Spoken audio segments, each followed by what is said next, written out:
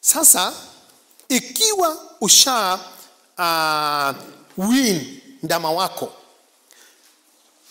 you don't give MolaPlus early calf winner after winning. Sasa unataka ndama wako aendelee kuongeza weight, awe wa kiume awe wa kike. Unataka aendelee kuongeza nini? Weight. Unataka aendelee kugrow very fast. Unataka kama ni ndume umuuze katika ule mwaka aliozaliwa ndani. In under 12 months umuuze na upate over 120k. Na kama ni wa maziwa, kama ni ashike mimba katika ule mwaka aliozaliwa ndani, unafaa kuhakikisha weight gain continues on a daily basis. Sasa una introduce product ambayo inaitwa MolaPlus Super Milk Booster. This product, MolaPlus Super Milk Booster, is a milk booster kwa sababu hii ni formulation ambayo iko na everything that a cow requires to increase milk. Kwa ng'ombe wa maziwa itamfanya aongeze maziwa. Na maziwa itaongezeka between 1 and 5 liters extra per cow per day. Inaanza kuongezeka by the 3rd day. So, ukitumia MolaPlus Super Milk Booster, sikwambii enda chukua upe ng'ombe wako labda baada ya wiki 2 ndio itaongeza maziwa. Haitaongeza maziwa baada ya wiki 1. Maziwa inafaa ikiwa unafanya the right thing ianze kuongeza kuanzia siku ya ngapi? Ya 3. By siku ya 4 significantly unafaa kuona maziwa imeongezeka. Siku ya 5, ya 6. And that is when you know you are getting it right. Because MolaPlus Super Milk Booster has very high quality energy. Iko na energy ya juu sana. Ndipo ng'ombe akupee maziwa, ndipo ng'ombe atproduce maziwa, anatakana kile kitu ambacho huyo ng'ombe unamlisha. 70% kile ambacho kinafanya ng'ombe ashibe, 70% inafaa kupeana energy. So usilishe tu ng'ombe wako useme ng'ombe ameshiba, ujiulize ameshiba nini. 70% ya kile kitu ambacho ng'ombe wako anakula kinafaa kiwe ni source of energy. So ng'ombe wako anafaa ashibe vitu kama nyazi, vitu kama napier grass, hay, those kind of things that are sources of energy. Okay? 70%. Halafu ukisha mlisha ng'ombe wako 70% nyazi, inafaa ulishe ng'ombe 30% ya kile kitu ambacho kinamfanya ashibe iwe ni source of protein. For a cow to produce milk, they need 70% energy, 30% protein. Ukipea ng'ombe wako energy 70%, protein 30%, haujakamilisha formulation ambayo ng'ombe wako anahitaji ikamilike ndio atengeneze maziwa ya kutosha katika system yake. They just don't need energy and protein. They need energy 70%, protein 30%, alafu kitu kinaitwa minerals. Minerals ambayo hasa ni calcium and phosphorus are a must. Na ndipo ng'ombe wako akupee production ya kutosha, lazima apate the right ratio of energy, protein, alafu minerals ambayo ni calcium and phosphorus. Na it should be in the right ratio. Nimesikia watu wakisema ati mimi nataka chumvi ambayo iko na high phosphorus. That one is called trash, rubbish, nonsense. Ng'ombe hana haja na high anything. Ng'ombe anataka the right proportion of everything. High nothing. Kwa sababu ukisema unataka kupea ng'ombe wako chumvi ambayo iko na high phosphorus, ujue kwamba ng'ombe anahitaji for every 2 calcium anataka apate 1 phosphorus. For every 2 calcium apate 1 phosphorus. Meaning, calcium must always be almost double phosphorus.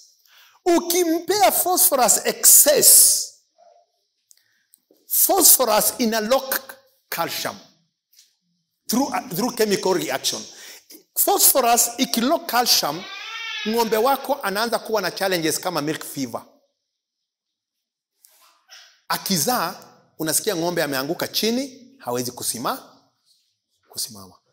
Kwa sababu ng'ombe wako is not able to get calcium. Hata ukimpea gunia moja, hata haitaingia kwa system, kwa sababu technically the body has locked it up.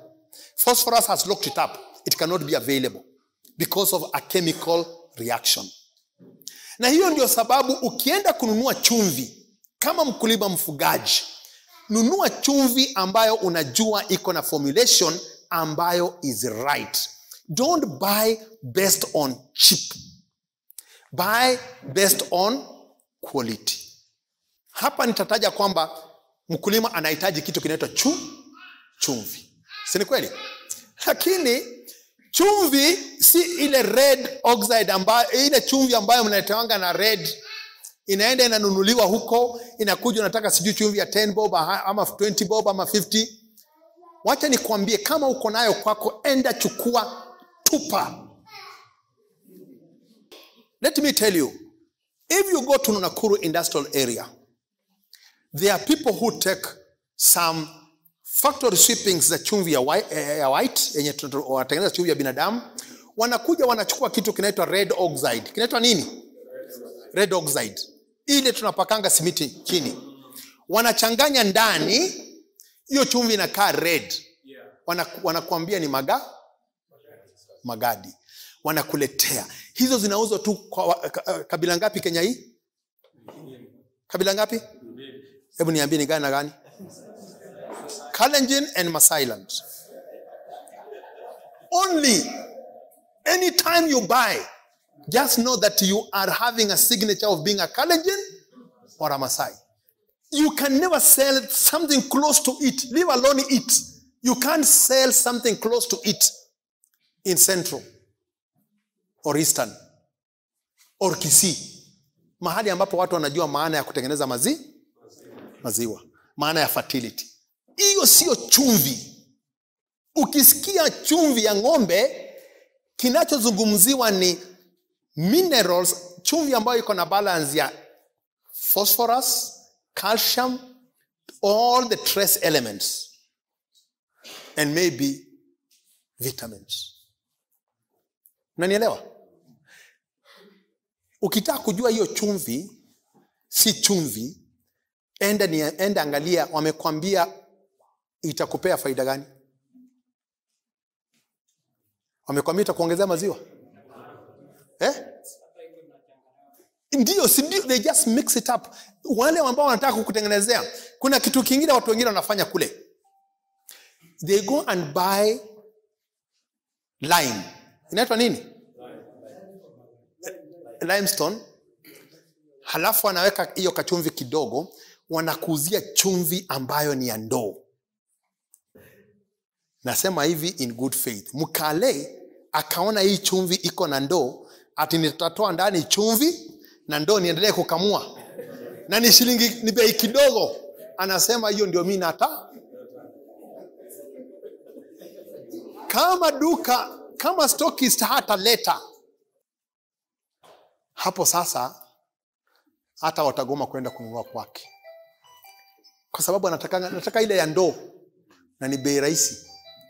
Ni mawe tu ile ya lime ya shilingi 5. Lime is actually 5 bob. Chumvi maybe another 5 or 10. Wanakuuzia kilo 100, wanasema. Let me tell you, a good thing is good how? Results. Results at what cost? Results after how long? Acha tiati ng'ombe wanapenda kulamba kwa sababu ni chumvi. Ng'ombe watalamba chumvi. Kama vile ukiwachia, hebu wachia mtoto wako pale sukari ya lambe. Si atalamba? Tena lambe sana. Alafu ukuta pia amelamba. Because ni tamu. but it is counterproductive. It destroys his health. You get it? Does it have an effect? It has a lot of effect. Let me tell you the first effect that makes everybody excited. It causes a cow to drink a lot of water. And do you know why you get excited? So, nikipea hii ndio ng'ombe wangu anataka kukunywa ma? Do you know why your cow drinks water wakati amelamba sana hiyo chumvi? Ni kwa sababu mwili unadetect kwamba kuna sumu iko kwa damu. Lazima itoke. Kwa hivyo ng'ombe anakunywa maji ndio idilute, flush out of the system.